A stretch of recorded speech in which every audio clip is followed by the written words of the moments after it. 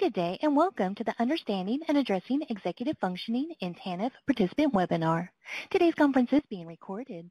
At this time, I'd like to turn the conference over to Mr. James Butler. Please go ahead.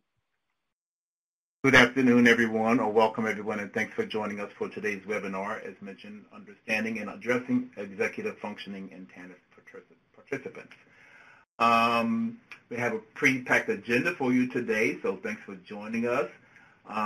What we'd like to do is first start with some introductions, and then we'll do Jesse will talk about understanding executive functioning, and then we'll also go into how you can consider and address executive functioning skills during an assessment.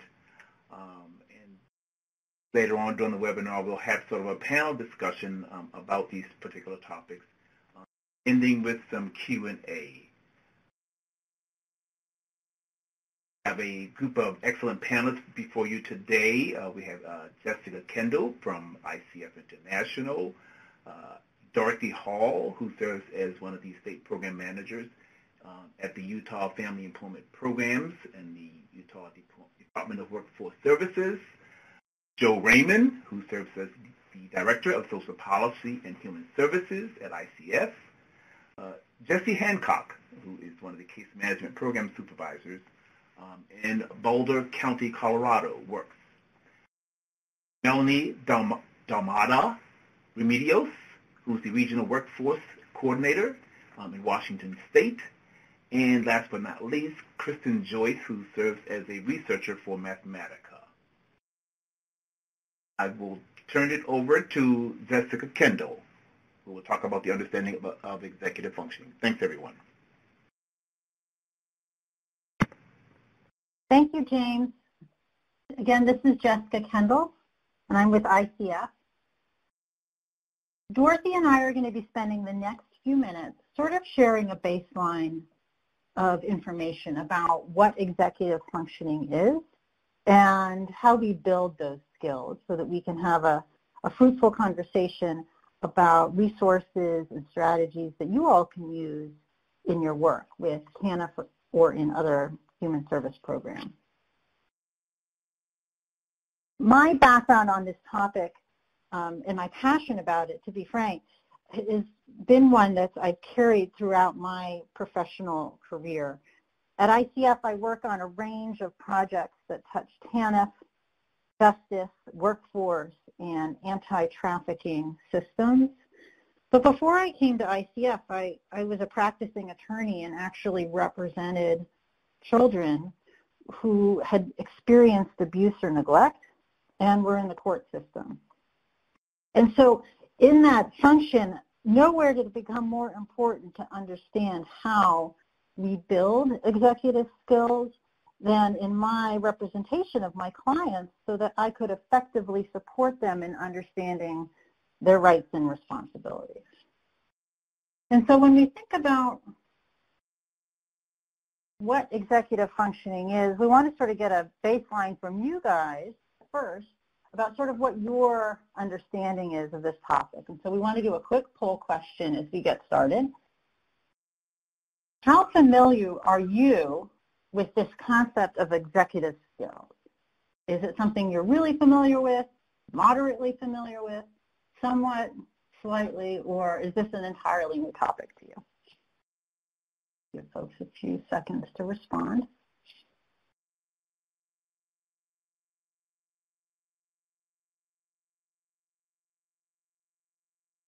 And I see some folks are using the chat box as well. Thank you. So it looks like we have a good number of folks, about 28%, for whom this is a new topic, which is great. But we've got a real range here. So we've got some folks that are expert in it, as well as those are different varying degrees of familiarity. So hopefully this conversation today will sort of match all of your interests and needs, and we really encourage you throughout to use the chat box to share any questions or thoughts that you have along the way, and we'll try to address those at the end. Thank you. Let me close that poll. So first and foremost, what are we talking about here? Executive function is really a set of mental skills and mental processes that enable us to sort of maneuver through our day-to-day existence, whether that's at school or at home or at work. It's that thing that it's those skills that we have that help us plan our day, to be organized, to initiate a task, and then to finish it, to shift our attention back and forth as needed. No one probably anticipated that many of us would be working from home as long as we have, and some of us have children maybe outside the door as we speak. I know I'm one of those. And so there's this constant shifting of attention, right? Executive skills also include our capacity to regulate our emotions and our actions. So not only is it that ability to sort of plan and think ahead and do, but to regulate our capacity to do them to begin with.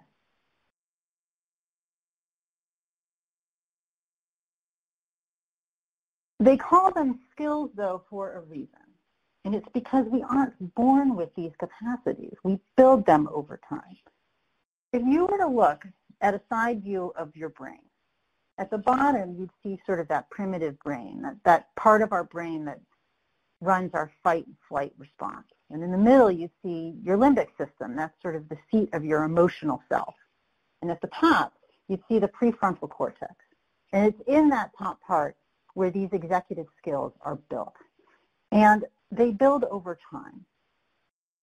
In early childhood, a foundation of those skills are created. But it's really through adolescence, your transition to adulthood and into adulthood, that they're built. It's the part of the brain that takes the longest to develop, and in fact, carries through into our mid-20s. And if I were going back to the slide before, as you can see, if you think about yourself and that suite of skills, from being planful to organizing to initiating tasks to your working memory or short-term memory, you might realize, well, you all have these skills at some level, but it's variable, right? I can speak for myself when I say, if I were to say what my superpower was, it would probably be to be very organized. However, my working memory isn't so good. If you and I were to meet at a party or a restaurant or wherever and you said your name, there's a decent chance I will not remember it right after you said it because my working memory isn't as great. Well, so how do I cope? Well, I like to write things down. I write notes to myself in real time to help remember things. I share that for two reasons. The first is I hope that one of the things you guys take away from this session today is the fact that, again, these are not traits. These are skills that we can all build. And in fact, we all do in different ways, whether that's to build upon a skill that might be running at a deficit for ourselves, or building a coping strategy or a workaround for a skill that, you know, we might be challenged by. I'm going to turn it over to Dorothy to share a little bit more about what executive functioning is and why it's important. Dorothy? Thanks, Jessie. So why is executive functioning important? Well, when we're able to tap into our strengths of our executive functioning, it allows us to act rationally, or with reason, if you will. We're able to plan, problem solve, and prioritize. Basically handle all the things that are coming at us throughout the day. Likewise, the potential for reacting from an emotional basis is greatly reduced. When we utilize our executive functioning skills, we're able to complete our everyday tasks and to resolve the obstacles that come at us throughout the day. We are basically much more effective. We're not so scattered. We're not operating from that more basic level of our brain where we're in the flight, fight, or freeze response. In order for our executive functioning skills to be powerful for us, you heard Jessie say our superpower, right? In order for them to be powerful for us, we need to be able to be in a place where we can draw upon them. When we are under a significant amount of stress, and can you say COVID-19, right? We find ourselves unable to depend upon these executive functioning skills as well as we were able to do prior to the onset of that stressful event. As a result, we become more impulsive, or our responses during these stressful events become somewhat unpredictable. Next slide, please. This is the window of tolerance. This was defined by Dr. Siegel and created by Dr. Dzelik. This is a helpful tool to help us put our own level of functioning into perspective for ourselves, as well as to recognize where our customers or clients are as well. Here's how it works. In order for us to have positive interactions with other people, or to be able to effectively utilize our executive functioning skills, we need to be in that center part, that yellow bubble, which is called the comfort zone. This is where we are calm, cool, and collected. This is where we can tackle everything that's coming at us. This is where we're able to tap into our executive functioning skills to the best of our ability. There are ways that we can remain in our comfort zone. It's the orange bubble on the right. The ways that we can do this are to practice mindfulness, to increase our own self-awareness, to use breathing techniques, or to focus on use of positive statements for ourselves, positive self-talk. On the other side is the green section. These are the ways that we get out of our comfort zone. So we get out of our comfort zone by being triggered by something. Usually it's a comment or behavior or tone of voice that someone else is using, or perhaps it's another person being perceived by us as a threat. The green bubble provides you a little bit more information about that. There are basically two responses that occur when we're out of our comfort zone. These are automatic responses, and they are, as Jesse described, at the lower part of our brain, our more basic response. These are automatic responses, and they are primarily a result of increased hormone, primarily cortisol. We can become hyper-aroused, which is the pink bubble at the top. This is the fight or flight response. We know what happens when a threat occurs. We either go into this fight or flight response, or we go to a freeze response. This is when we're ready to fight, or we become more angry, or we become more defensive. This is the put up your dukes part. Or we become hypo-aroused, which is the blue area. This is the freeze response. This is where people check out. This is when someone is standing across from you and it looks as though they're peering through you. They're not hearing what you're saying. And in fact, they don't have the capacity in this moment to be able to process what you're saying. So the more we can stay within the center or our comfort zone of the window of tolerance, the more we are able to handle what we are presented with. When we're outside of our window of tolerance, we really need to tap out. I like to call tap out. Someone else needs to try to work with this customer or client or our peer. We can't do it. We're not in a state of mind where we can address that issue. When our customers or clients are out of their window of tolerance, they're not in a place to engage.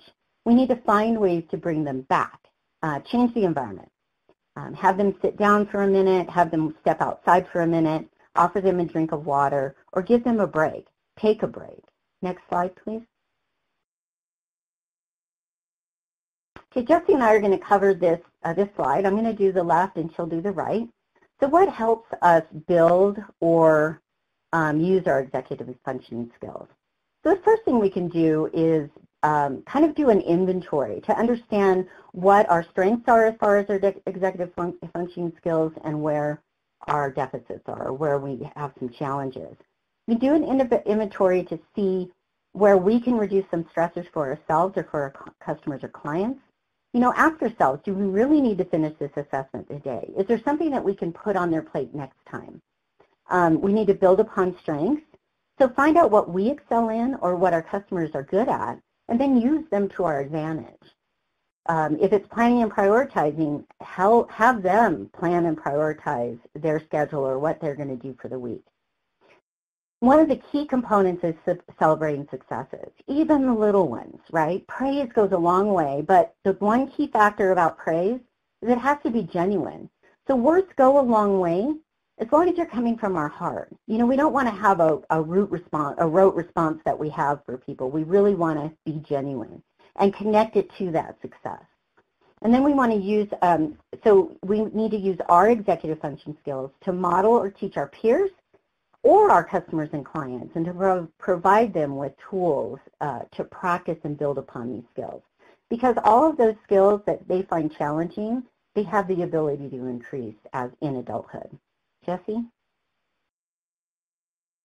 Thank you, Dorothy. And another skill that I suspect many of you may use or at least be familiar with when helping to build or support executive skills is motivational interviewing, which is pretty common practice amongst many different human service arenas. And it is essentially using open-ended questions, active listening skills, and really emphasizes the importance of building trust and collaboration as you are gathering information from a customer. How does that relate to executive skills? Well, as Dorothy was saying when she had the window of tolerance slide up, it's through this type and style of conversation and approach in interviewing that you can create safe spaces and trust and rapport with an individual so that they can be in that calm state, that state where they can draw upon their executive skills and their rational thought processes to more effectively engage in conversation and planning and identifying their own goals and interests. I'm going to now turn things over to Joe Raymond to talk a little bit about executive function within the construct of assessment. Joe?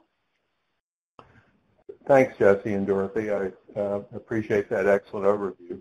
It's a pleasure to be with everyone this afternoon. I think I'm going to start by saying this is such an important topic. I spent many years as a local county director of social services that go back in the 80s even, and I wish this kind of knowledge about brain science had been available as we tried to figure out how to approach people.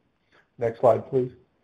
I think we're going to start with another polling question before I get into my remarks.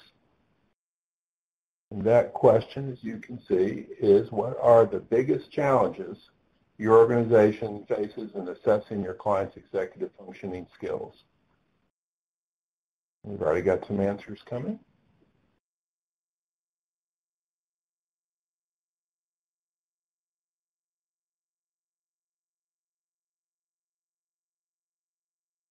And perhaps not unsurprisingly, it's inadequate staff training and even time allotted. And I think rapport and trust actually relate to training. So I appreciate that. This makes a lot of sense to me. And at least for me, this topic of executive functioning is just a fundamental part of even customer service training, because this relationship, of course, with clients starts from the moment a person calls us or they walk in the door to speak to a receptionist. Thank you. Enzo? So real quickly, you can see the objectives I want to try to reach today. I want to talk about how assessment can highlight potential gaps in executive functioning skills. Talk about ORA, the online work readiness assessment tool, as a specific example of assessment and its importance. I want to touch on the strategies we can use with TANF participants.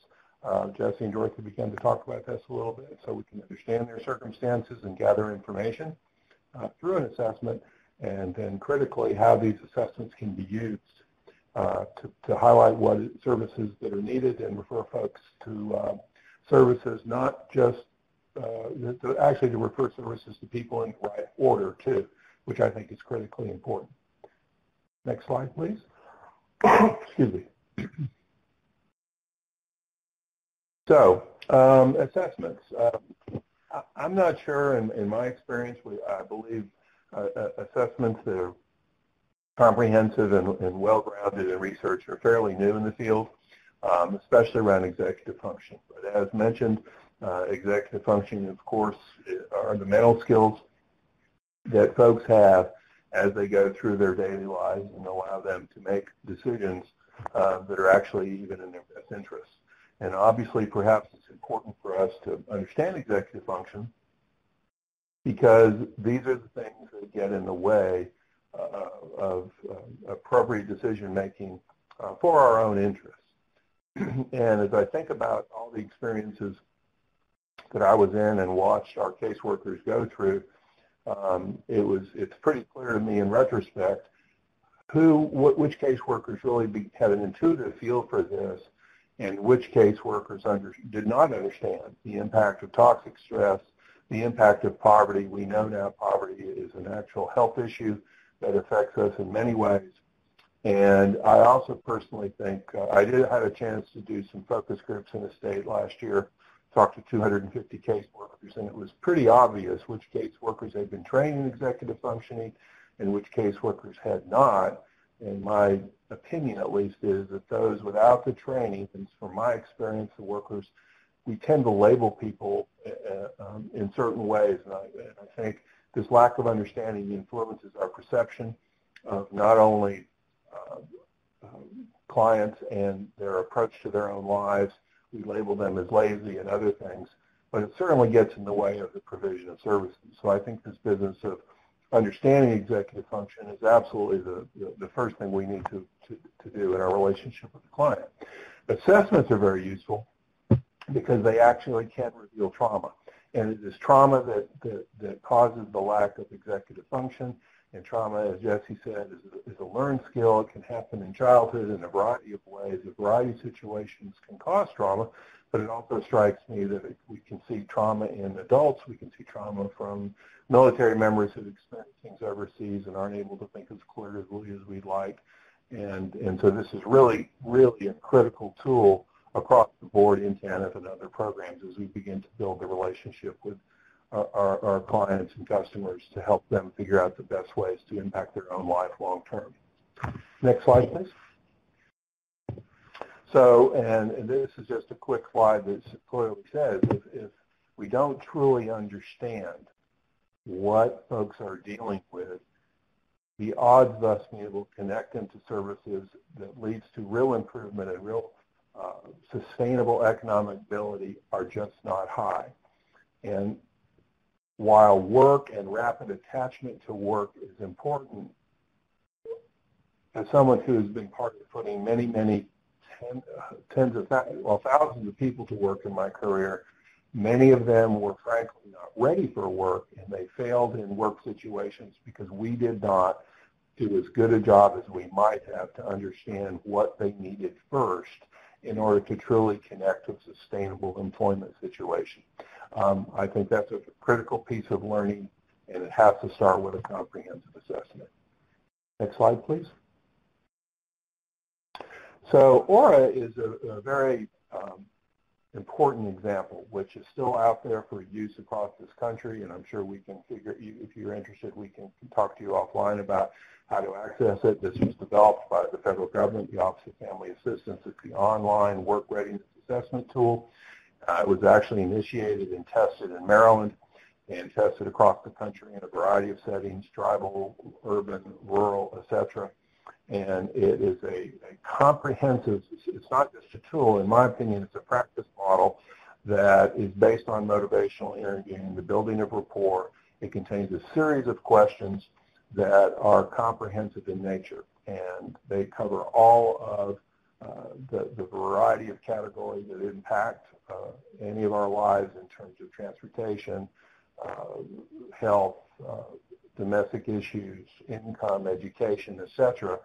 And the application of the tool through motivational interviewing, importantly, identifies strengths as well as challenges. And so starting from a strengths-based approach, it provides a much stronger way to build rapport with the customer, rapport with the client, and begins to really help this person identify where they want to go with their lives. But it's a database kind of an approach that a caseworker can use, and it is actually quite an important tool. Within this entire process, the tool provides an assessment. It auto-generates a self-sufficiency or economic mobility plan, and it contains a host of labor and market information that are both useful for the caseworker and for the customer, and it also is able to provide real-time data reports that you can use to understand the strengths and challenges of your customers in any geographic area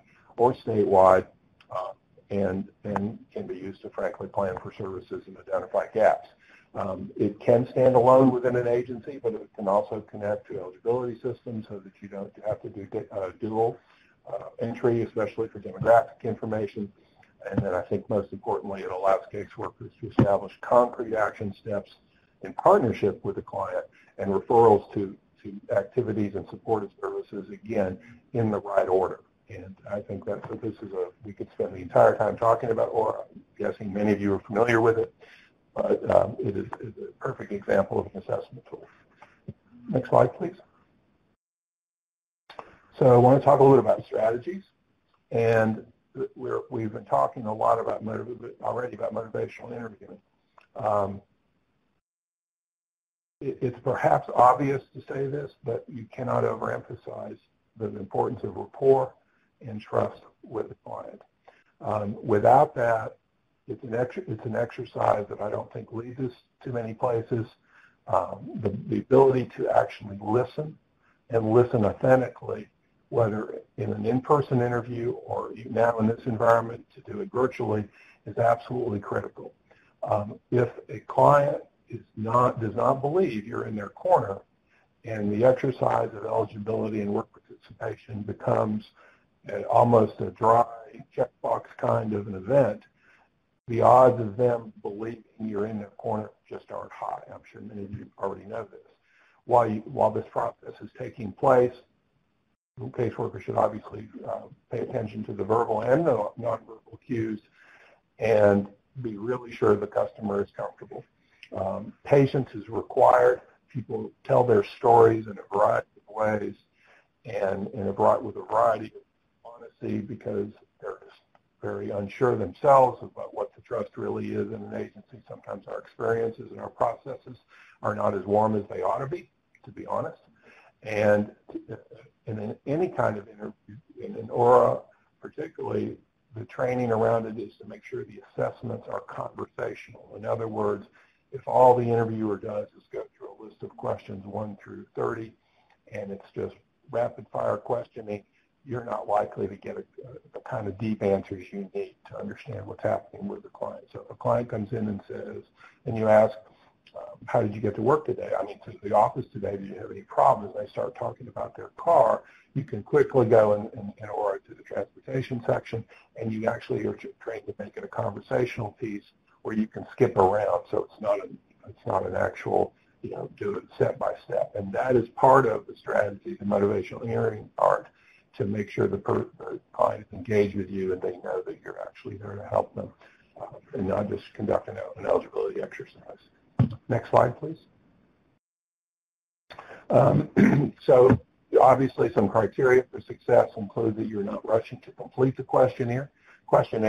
If you find that the process is being broken up by attention or other things, if I have the kids with them, it's perfectly okay to interrupt the process. I know one state that actually starts the process in the office, and they actually still conduct home visits in TANF, which I think is quite remarkable, and they're able to finish their questions and their interviews in the environment that the person lives in, which gives them a whole different understanding of the person.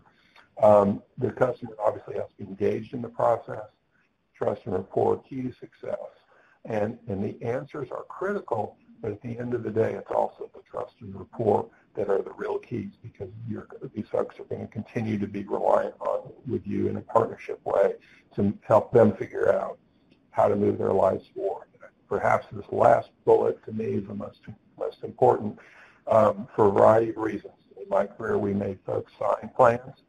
At the end of the day, these plans, frankly, were the agency's plan and not the customer's plan.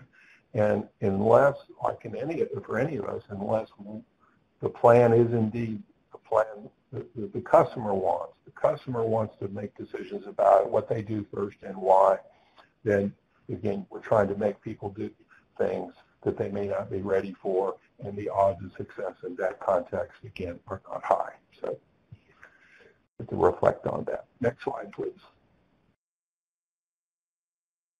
Positive regard is a critical concept, and this starts back as a basis of motivational interviewing. I'm sure everyone got into the helping profession in order to help people, but to do that, you have to believe in your heart and authentically understand in the dignity and the worth of all individuals, regardless of how they present to you. Dorothy and Jesse talked about folks coming in perhaps angry, upset. That is a routine occurrence in a local Department of Social Service, but there's many reasons for that, largely driven by their experiences, their trauma, their toxic stress, and we as a helper have to understand that. The right of self-determination is a core principle. In our policies and our approaches ought to reflect the fact that they have the right to self-determine their future.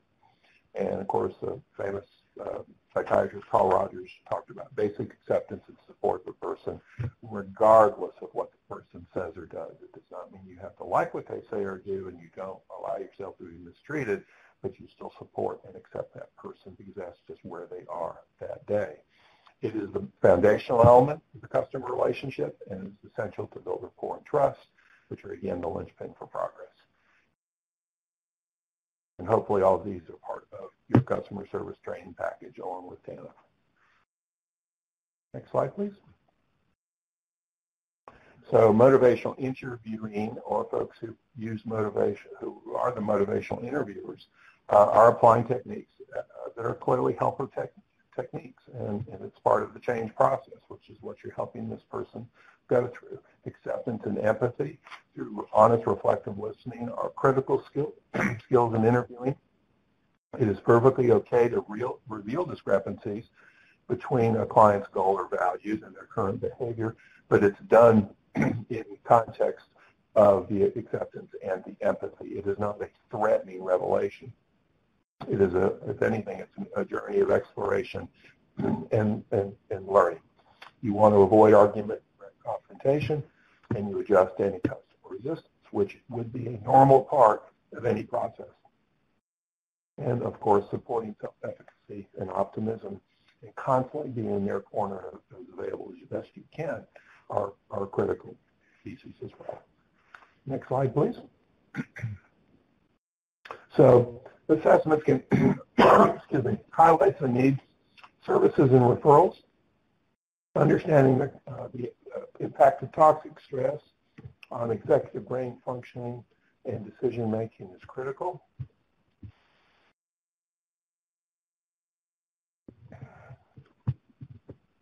Identifying and building on strengths is actually probably one of the most important things.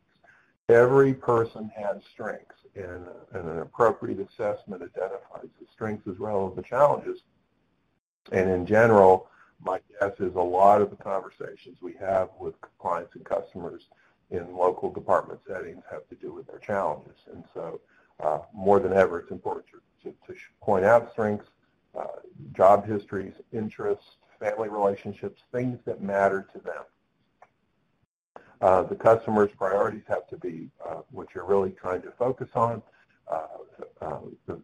and critically what we've also learned now about creating small goals that lead to big goals. This is how you build success. This is how you begin to gain trust. And of course, goals have to be realistic, measurable, and time-based. Recognizing and building on success is critical. I know one state is many of their clients do not even have driver's licenses. So before they even start talking to them about long-term employment plans, they literally have a checklist of small things they can help a person do before they move into the bigger things. And they report, at least to me, that that's allowed them to build the kind of rapport and trust that are necessary. Next slide, please. So all of that, I hope, wraps up into I know we're going to have a big conversation now about this, about how motivational interviewing and assessments can be an indispensable part of your approach to customers. We have one more polling question to do before we start the panel discussion. To what extent have you incorporated assessing and addressing executive functioning skills into your program? I'm very curious about this question.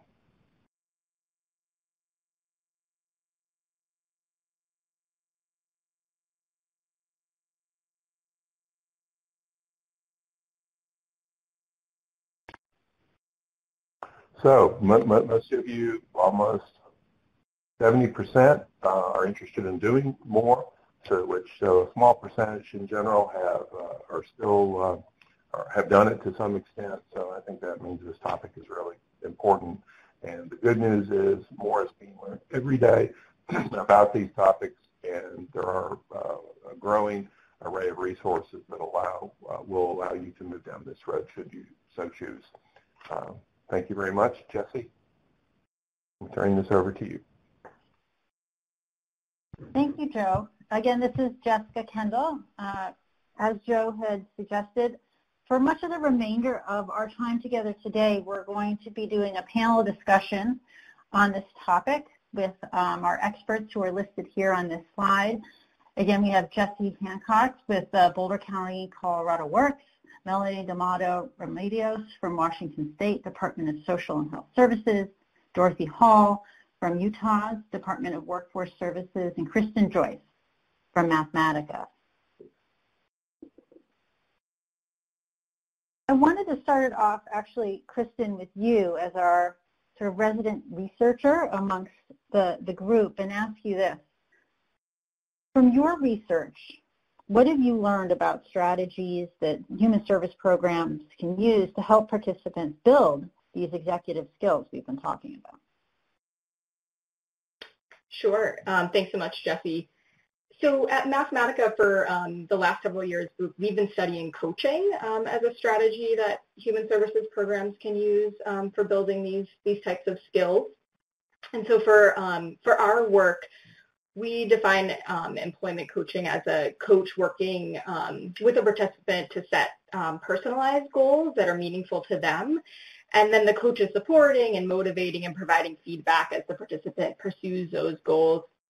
And like Joe was talking about, a real hallmark of coaching is building that trusting relationship and really working collaboratively with the participant.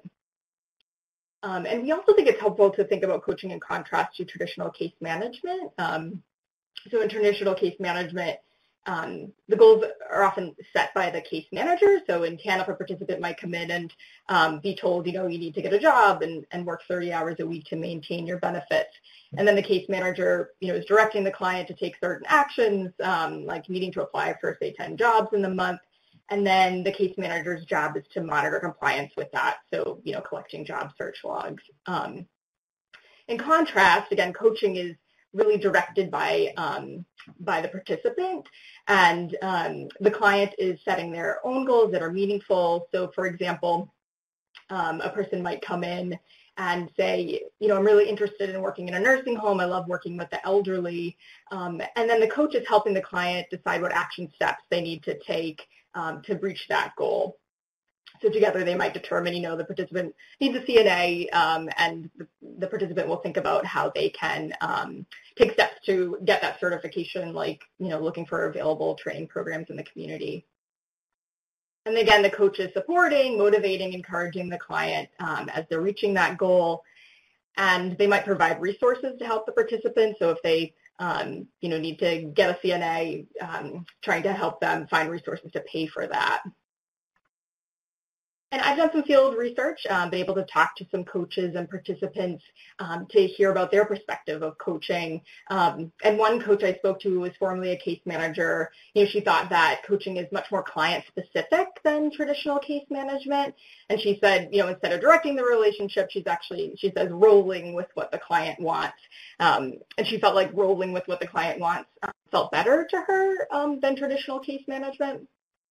And a client I spoke with also, felt like this coaching process felt better to her as well. She had, been in TANF previously and felt like she was often, pushed along through programs that she's participated in. But within coaching, she felt like a human and felt like she had opinions and that those opinions were valued. So it was, a powerful experience for her. So I want to talk about how coaching is related to building and strengthening self-regulation and executive functioning skills. So coaching actually incorporates executive functioning through teaching and practicing goal setting. So we need executive functioning skills to set goals, set intentional actions. And so practicing and learning that process of goal setting is hypothesized to then strengthen executive functioning skills. And some coaching programs we've been studying, more explicitly incorporate executive functioning skills. So again, like we've been talking about, some programs assess participants' executive functioning and, to teach them about the skills and their strengths and challenges. And then some programs actually train their coaches of how to help participants address some of their self-regulation challenges.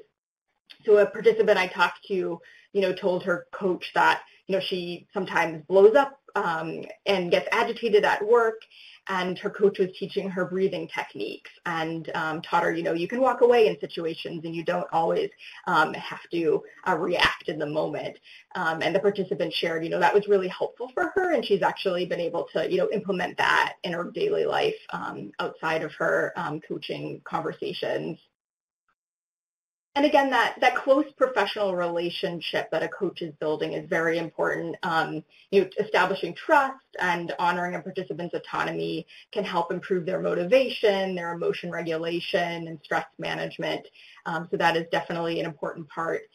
And coaches can also help increase participants' motivation through praise, like we were talking about. And some programs provide incentives as well, and that can help participants, persist in their goal pursuit, and can also motivate them when they might face some of those self-regulation challenges. So to help them, keep moving forward. Thank you, Kristen. Can you then share sort of what participant-focused outcomes you'd expect to change through some of these strategies? Sure. Yeah. So we've hypothesized that, again, providing that coach is going to help strengthen self-regulation skills, and we're actually, hypothesizing that in turn will improve employment outcomes.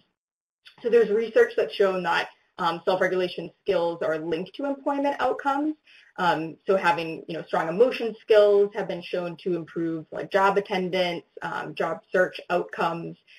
And surveys and interviews with employers have shown that they highly value soft skills, and soft skills falls under that self-regulation and executive functioning umbrella. So we are testing this out with the evaluation employment coaching for TANF and related populations. It's a study sponsored by the Office of Planning, Research, and Evaluation, and so we're testing the hypothesis with an experimental study of 4 different coaching programs around the country. 2 of them are actually with TANF participants, so we're testing coaching as an alternative to case management in Jefferson County, Colorado, and another program in Iowa. And so through the evaluation, we're testing out whether coaching can improve employment and earnings, reductions in public assistance receipt, improvements in personnel well-being, and then again, we're specifically looking to see whether coaching strengthens self-regulation skills, and then participants' ability to goal set, as we've been talking about. And so just so folks know, if you're interested in some of those outcomes, so we're just midstream on our evaluation, but we will have initial results the fall of next year, and our final results will be in fall 2022. And this fall we'll have some implementation findings reports. You can learn more about these programs if you're interested. And I've also included some products from our work so far, and you can get those in the downloadable files section. So we have a brief about coaching, highlighting some of the things I've talked about today, and some snapshots if you're interested in the specific programs. And then we also have some resources about measuring self-regulation if that's interesting to folks. And if you'd like to keep in touch, we have a listserv too. You can email coaching@mathematica-mpr.com, and we'll be sure to get in touch with you to share some more resources going forward.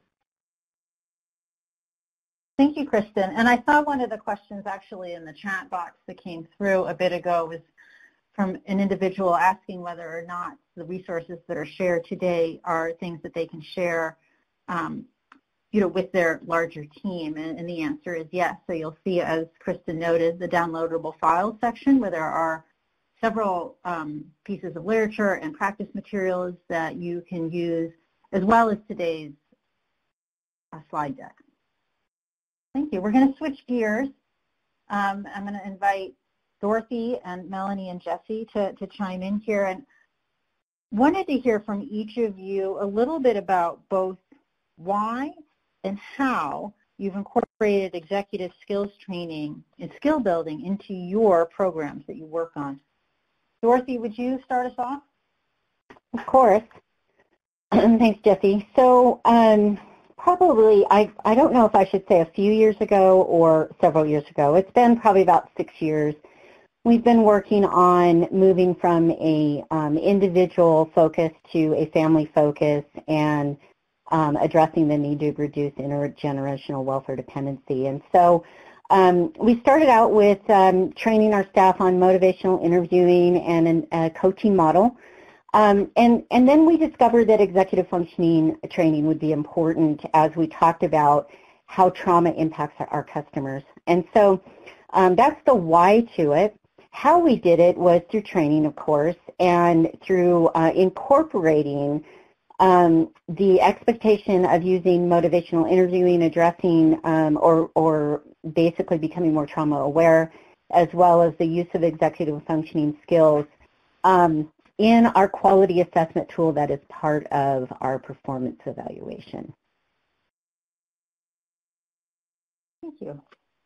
Melanie, also to you, why and how have you incorporated executive skills training into your program? Thank you. We took this approach to support our TANF customers with a strengths-based, trauma-informed focus that improves both the customer and staff experience. And we've had success with customers and staff who felt this approach was refreshing, supportive, and much more individualized. So in Washington, we've blended in training topics and tools that encourage understanding and support for executive functioning skills, but not necessarily calling it executive functioning skills training for either customers or staff. For example, our 8-question customer self-assessment, otherwise known as the personal roadmap, allows customers the opportunity to anchor to what they value, select topics that they want to focus on, and then identify what they want to work on right now to get closer to their goals. And the voluntary self-assessment is written at a 5.6 grade reading level, and we translated it into 18 languages to increase access to the tool for our TANF and WorkFirst customers. And it supports that trauma-informed approach by offering multiple options in a way that's transparent. It also shows what our program can offer families and creates a space for hope. And it's been a way for customers to pause for a moment to refocus. It frames our TANF program in a positive way and supports the task of planning ahead and allows our staff the opportunity to set them up for success to meet their goals. And it's also a way for people, our customers, to connect the dots from their strengths and values to what they want for their family, to identify what's standing in the way of their goals, and how they want to take the first steps forward. So we know, we heard a little bit earlier in the presentation, that executive functioning challenges can be different for each individual. And we created a tool that can be tailored to meet the unique needs of each family. Some people may struggle to see the big picture while in crisis. For others, it may be making decisions or second-guessing decisions based on past experiences. And some folks may find it difficult to plan tasks or just not know how or where to start.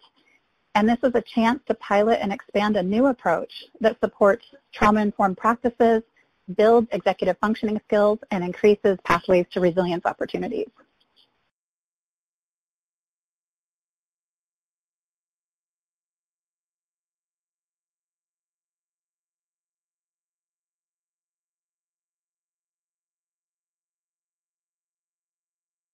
Thank you. And finally, Jesse. Yeah, so as we've learned, skills are built, and they're built in all of us. In Boulder County, we really see training and investing in our coaches as a priority. And within that training, really helping folks basically as staff understand what they, as a practitioner, coach, support specialist, interchangeable terms in which people are using, what they're bringing to the table, understanding how their values and actions and beliefs impact the work that they're doing, So, you know, what values or beliefs am I actually putting on my participant? It is really important for somebody to be able to step back as they're understanding just their own executive functioning skills. And as Jessica, you had mentioned earlier, it's variable. So there's, you know, as a coach or a support specialist, we're not coming to the table as experts. We're also learning too. Then being able to reflect and show that and work as we work with our participants. And how we've done it is through a coordinated case management kind of philosophy that encompasses a lot of the different trainings that Melanie and Dorothy have spoken to as far as trauma-informed care, motivational interviewing. And this coordinated case management is an umbrella that goes across all of the TANF coaches that we have in Boulder County, as well as all of the other support specialists within housing and our housing programs and the community organizations that we're working with. The training is 2 full days, and it's all of the support specialists kind of learning and training together. And then also really holding up and providing a 2-day training for supervisors and managers. So here's the trainings that your staff have learned, and here's how you're going to apply it in your daily work in supporting your staff through continued trainings within our team meetings, unit meetings, and even all staff meetings. So that's the how for us. Thank you, Jessie. So thinking about training for staff, like how have you guys done that on both understanding executive skills, but then also helping participants use and build them? Jessie, do you want to start that one off? Sure. So as I had mentioned, the coordinated case management, within that training we have, we utilize the Colorado Family Support Assessment. So you may hear me say CFSA, and that is the Colorado Family Support Assessment. And that is a comprehensive 3-part assessment that there's a baseline completed, and the ongoing assessment is done every 90 or less days, just depends on when they come in, but really reassessing every 3 months. And then we also have an exit assessment. This supports in, you know, immediate understanding of where the needs are with the participant. In the 3 parts, there's part A, B, and C. Part A is really that organic conversation that Joe was talking about when assessing somebody. So what are their basic needs, and making sure that you're touching on all those needs. And then part B goes into the family needs, and also kind of what is the need of not just the parent, but then the parent caregiver and supporting with their children. And then part C goes into the individual plan, a lot of what we're already doing. However, it's a different way to really look at what the goals are. A lot of the times we have participants come in, and I had seen in the chat, somebody had mentioned they feel like some people just kind of say what they need to say in order to get what they need right now, and that's absolutely true. And our job as coaches, though, is to help them kind of take a breath and say, okay, I saw that everything on here, these 10 items of goals ranging from housing to transportation to child's education, mental health, and physical health is all a 10 for you. So it sounds like everything's really important. How about we take those 10 and break it down to 5, and then we take those 5 and break it down to 3, really helping people kind of get a moment to breathe and see, like, we want to help you reach all of these goals, and we also see that there's going to be baby steps to get to where you need to be. So it really allows that support specialist to hold that space for a participant. And in part B, we also utilize the 5 protective factors. 5 protective factors stems from the Children's Trust and Prevention Fund National Alliance. And it's also with the CFSA, utilizing the family resource centers across the nation. And with the 5 protective factors, that's allowing the support specialists to dive into parental resilience, social and emotional competence of children, social support, concrete support, and understanding child development. So this then kind of goes into, again, that strength-based approach. So when staff come in to my team and start, they're going through the coordinated case management, learning about these 5 protective factors and how to apply and have conversation to then pull out the strengths that the participants have within their families. And then they go through a strength-based case management, which is 4 half-day trainings. That's actually through our community partners that we do contract with. There is a trainer on site that is trained within the 5 protective factors and is a certified family resource center. And they do that training for our staff. And we also have a good partnership with the Colorado Department of Human Services. Their Coaching for Success model does encompass motivational interviewing. It does touch on trauma-informed care and executive skills. And really, again, building out that common language is really important with staff. So it's nice to have a partnership with the state. Yeah, so I think I don't want to go over time, but it's kind of unfolding all of these pieces together. Thank you. Melanie, could you share a little bit too about training that you guys have done? Absolutely. We introduced the personal roadmap to our staff by having them take the tools for a road test themselves, which is really important. We trained our staff on how to offer it, receive it, talk about it, and use it to create rapport to build a TANF workforce plan that makes sense for the family. We also included a brief section on easy goal setting and how to practice for staff to set an evening or weekend goal for themselves. And it really encouraged and empowered staff to change the tone of the TANF interview from a transactional interaction to a human interaction, and supports parents in being the experts of their own lives. We also took the opportunity to blend in information about adverse childhood experiences and how our tool and workforce programs support resilience.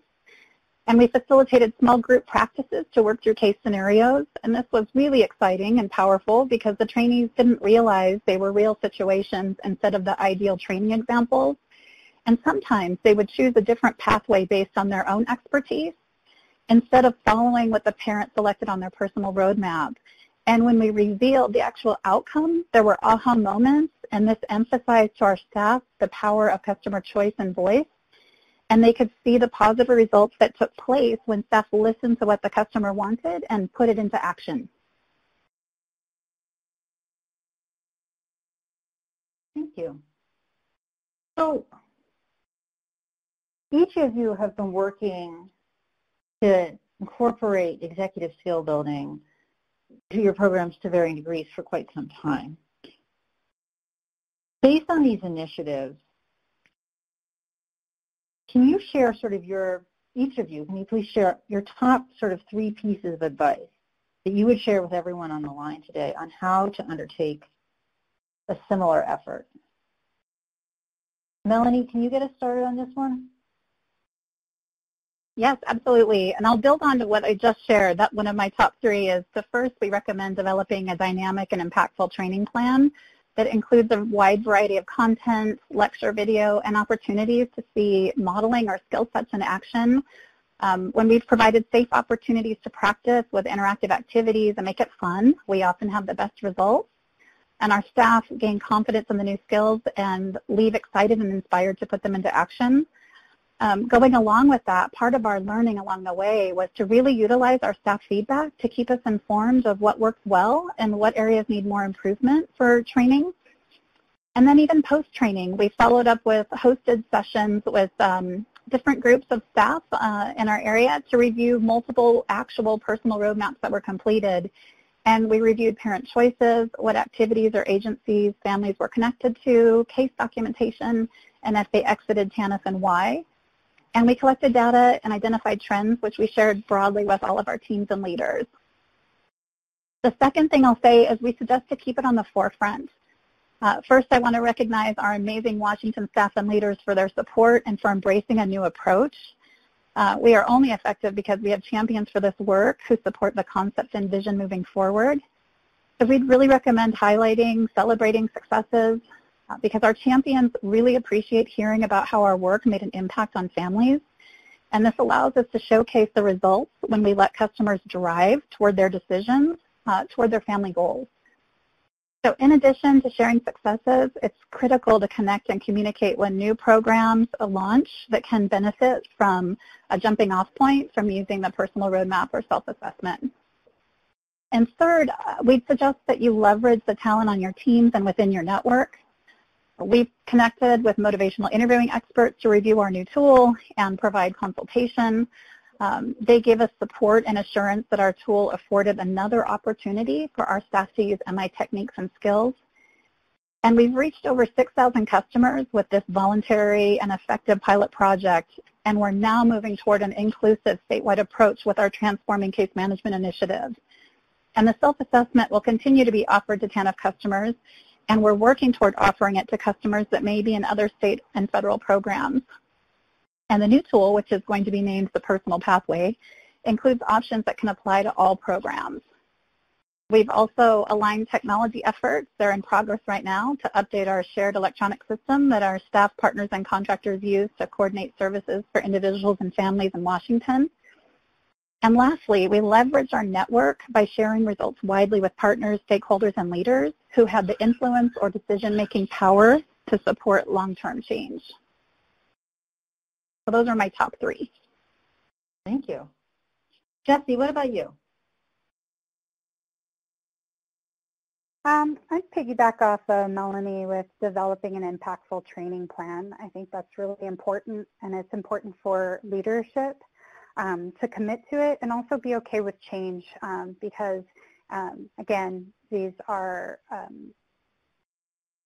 ever kind of changing times, but I would be, that's my first one. Supervisors and managers need to also be involved, and there needs to be that process in which they're supporting their frontline staff and reinforcing their commitment to to executive functioning and to the work that their staff is doing. And also for frontline staff is really lean into the discomfort and the hard conversations. As Joe was talking about, listening authentically.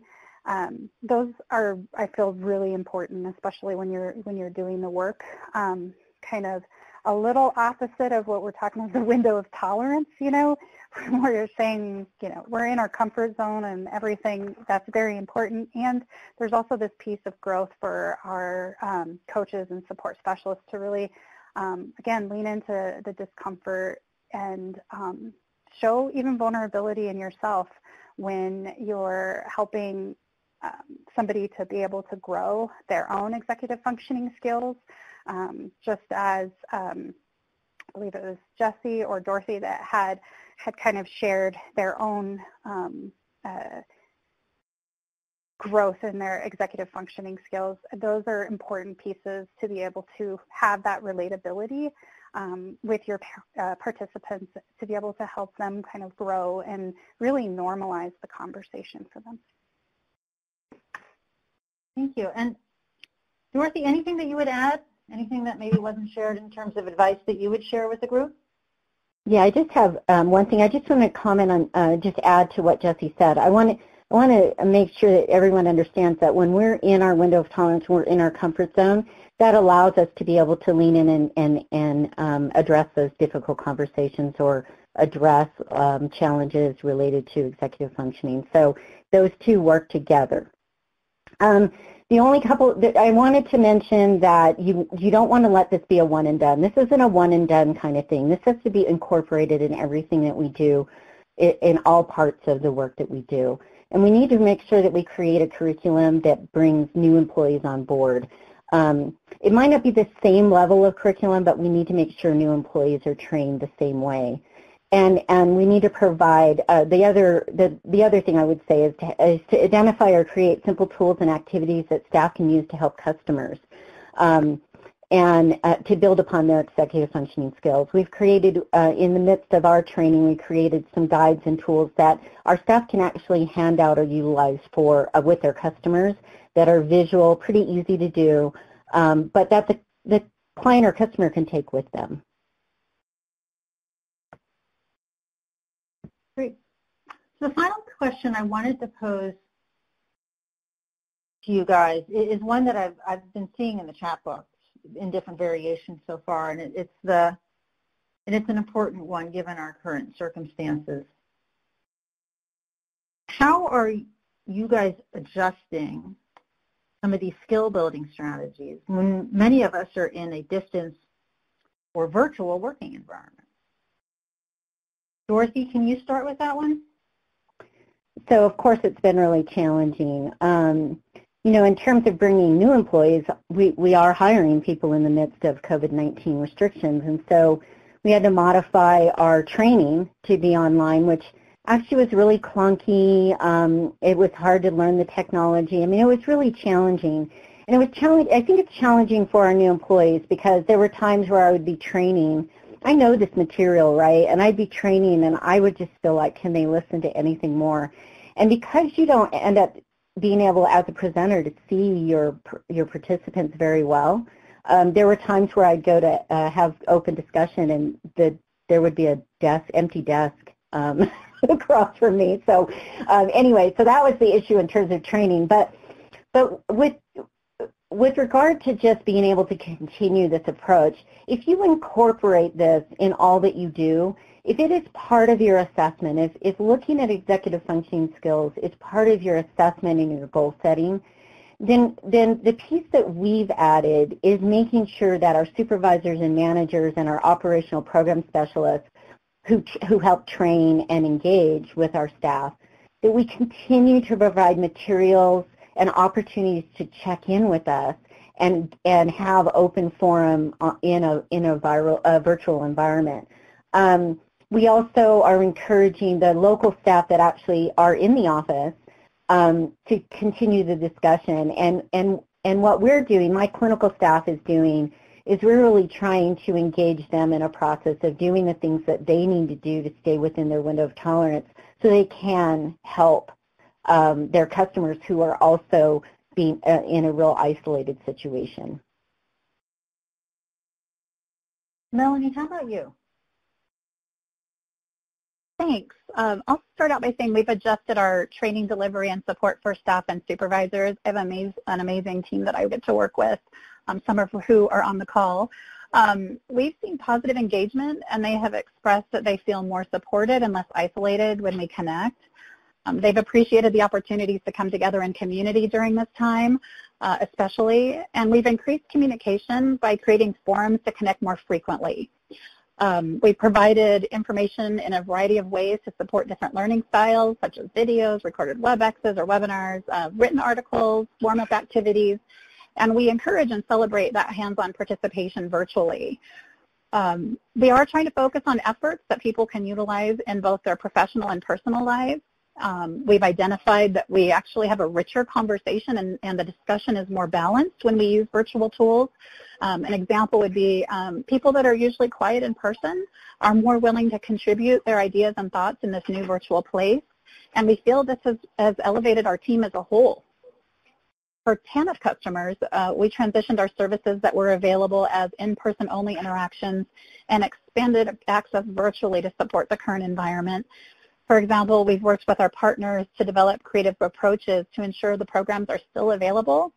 And we see success with connections to family advocacy, parenting education efforts, and parents growing their skills toward their long-term goals of education or employment.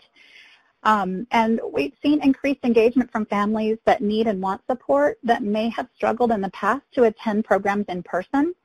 And this has been another positive result of the current environment and really supports our vision of expanding access to our customers. Thank you. And finally, Jessie.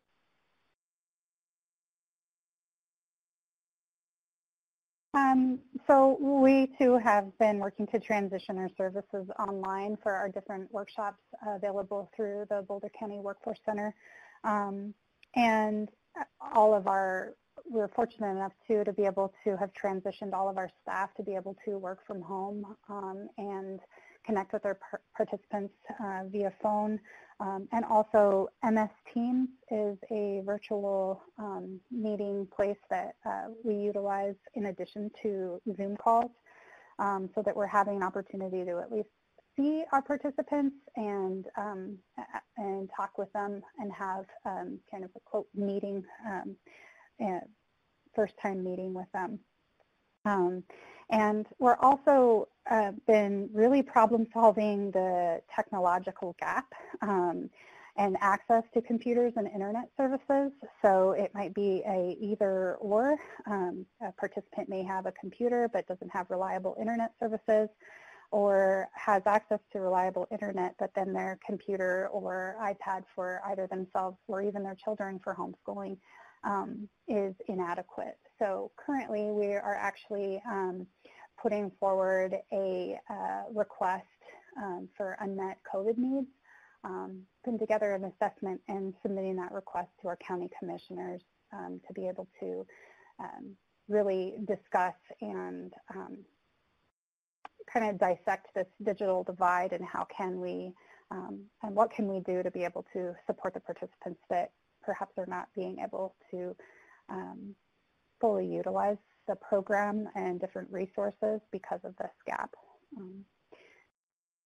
So those are some of the things that we're doing as far as adjusting to the skill building and strategies. Thank you. Thank you all for this really fruitful and useful information. I've seen quite a few questions come through the chat box, so we have about 10 minutes and we'll try to get through as many of them as we can. The first one that we received has to do with resources. What resources can we use to promote greater executive functioning skills among our customers? Jesse, would you mind kicking us off with that one? Sure. So there's a lot of different things out there.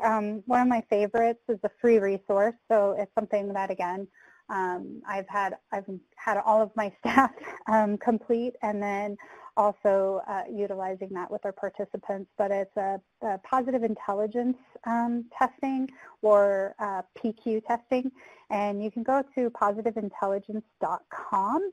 And it's a free assessment, again, for yourself and for your participants, and really helping you kind of boost your positive intelligence. So we're talking about executive skills and how to regulate. There's this other kind of piece with positive intelligence and emotional intelligence, really understanding yourself and your triggers, again, conversations and topics that we've talked about today. And then when you complete this, it takes 2 minutes. And then when you complete it, you can print it out, and it'll give you a list of where you're at with your, quote, saboteurs. And this is really kind of, or you could also think of it as triggers. And when you're looking at your saboteurs, you're also kind of then being able to see, well, how are you self-sabotaging? And then through that, supportive and strength-based lens, you can flip that with your participants and also be able to see where they're doing really well and help them kind of challenge themselves and build skills in another area. There's also Emotional Intelligence 2.0.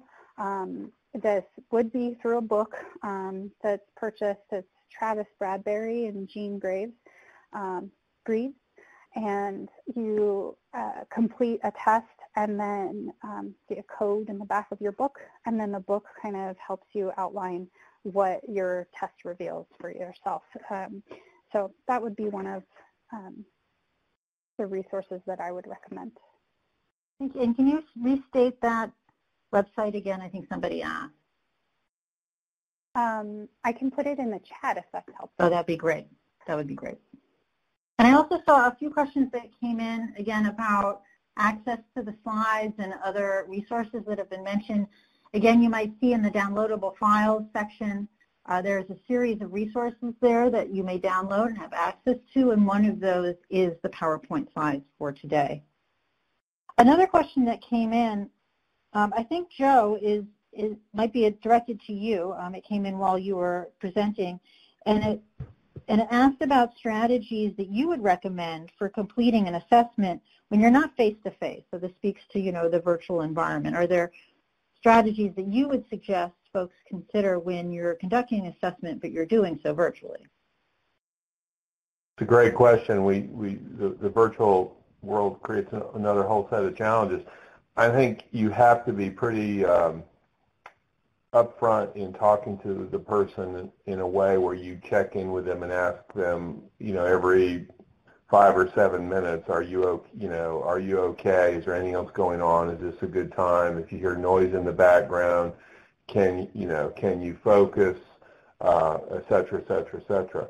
I suppose, and I wouldn't necessarily recommend this, but some people have done this, is you can send out some sort of written questionnaire. I generally don't like those because I don't think it allows the person to answer them fully, or may not answer them fully, and it doesn't allow the rapport to build through the interviewing process. Though it could be used for is a way to kick off a conversation and say, hey, I see you've indicated X, Y, Z. Can we talk more about that? And that way, I'm guessing here probably, frankly, which is a terrible thing to do, but it may allow the rapport because it's their answers you're building on, and maybe they feel comfortable starting where they were comfortable starting. So much of this is about the confidence and the skill set and the intuitiveness of the worker. And some folks are better at this than others. And so those are 2-3 things I would suggest. You can always get the person to set their own appointment. And I'll mention real quick, Jed, I thought about other things we hadn't mentioned. One of the things that I've seen states struggle with, we struggled with it tremendously, I realized in the middle of a lot of conversion. Skill sets that are needed for coaching in general, in my opinion, are different than the skill sets that are needed for eligibility. For folks whose agencies have not specialized the coaching and the workforce development function, I would have a greater set of concerns if those folks were the folks you hired as eligibility folks. Eligibility folks in general are toughest job on the planet, but they're black and white thinkers. It's a checkbox kind of an approach. It's a legal kind of approach. Workforce development is an intuitive set of skills. And so as you hire, people talk about hiring people, I would be looking for people who have, the other kinds of abilities and backgrounds and intuitions than the black and white thinkers. I hope that helps somehow. Thank you. So we have just a few more minutes, and we've had another question come in, which is a tough one but an important one. The question asks, well, what do we do when a client is rude or aggressive and negative during this process? You try to get the information, but there isn't cooperation from the other side. What would be the strategy to face this type of situation? Jesse, I'm wondering if you could start us off, or Dorothy, I think I heard your voice. If you might Sorry, have I was just, yeah, the only thing I was going to say is this is when the use of MI skills becomes important. Usually when that's happening, the person is either out, they've been triggered by something, and so they're outside of their comfort zone, or they're ambivalent. And so when that's occurring, there's times where you need to check in. You may need to take a break. You may need to change the environment for that customer or client. But again, taking a step back and having a conversation that isn't necessarily on your agenda, right? Allowing yourself to set aside the agenda that you have to be able to check in with that client and use those motivational interviewing skills. Get curious about what their goals are or what is important to them. When you're able to have that person talk in that manner, it becomes more about them, so they can own it. But sometimes you just have to use your de-escalation skills. There's some times where you just have to say this isn't the right time and reschedule, or really do that check that change environment piece where you take a break or you have some, you offer them a drink of water. Because in reality, some people just need that piece to be able to kind of reset. Thank you, Dorothy. We had a couple people ask about the personal roadmap and where they might be able to find one. And I think, Melanie, that was something that you had talked about. Would you mind sharing a little more about that? Hi, yes, it is a tool that we created in Washington. It's not on the downloadable files, but what we could do is maybe share the draft or share the version. We've gone through a number of versions and landed on our final one that's going to be the personal pathway, and I'd be happy to maybe we could share it and attach it to the downloadable files after. I don't know if there's a way to do that or through the listserv. Yes, yes, and we have just 1 minute, so we'll have to close out Q&A. And I know that there's been some more questions that have come up. Thank you all for your active sort of participation in today's webinar. And we'll can take a look at these questions and circulate additional responses as well as that tool that Melanie just mentioned. I'm going to turn things over now to James Butler to close us out. James? Thank you, Jesse, and just want to express our sincere thanks and appreciation to everyone for participating in today's webinar. As always, thank you to our presenters, Jessica, Dorothy, Joe, Jesse, and Melanie and Kristen for taking time out of your busy schedules to share with us today. And most importantly, of course, all of you who have joined us in the listening audience, thank you so much for joining us. We, of course, hope this session has been informative, and we look forward to continuing our work with you as you continue to work with your clients or customers, even through times like these. So if we were not able to respond to your question today by the chat box, as Jesse already mentioned, we will provide you with an answer to those questions and make them available shortly as a follow-up to this event. And those resources will be available on our PeerTA website. If you have further inquiries, feel free to reach out to us. As we close out, a brief survey will automatically pop up on your screen.